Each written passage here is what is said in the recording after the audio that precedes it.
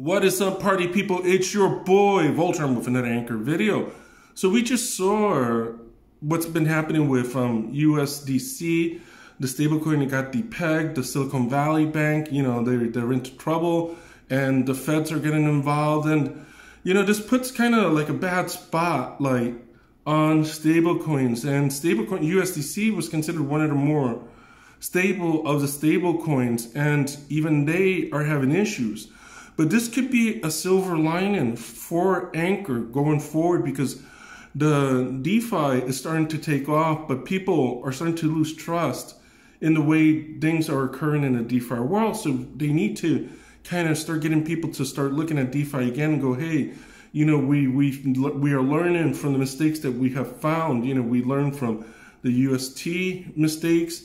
We're learning from the USDC and ANKR via Davos. I think ANKR in Davos is a subsidiary of ANKR. They haven't announced it, but if you look at the white papers, you're going to find ANKR in there. If you look at who's working for Davos, you come to find out that, hey, you know, it's the same employees working for ANKR, and they are introducing stable assets, you know, not a stable coin, but stable assets to try to mitigate the risk that's in DeFi. You know, we just saw what happened with USDC.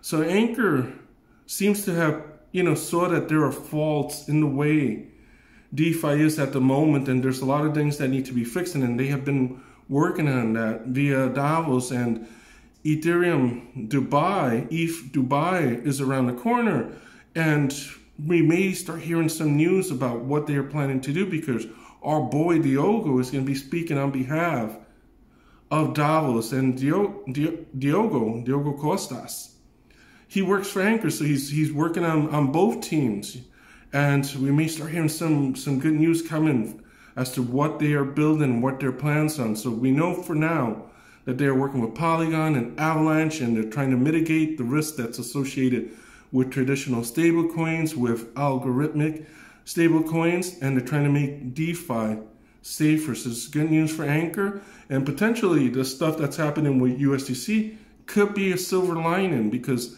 now we're starting to see that, hey, even stablecoins that are considered safer are not as safe as we thought they were, and we need better ways to mitigate the risks that exist in the world of DeFi. So anyway, guys, until next time, peace out, safe investing.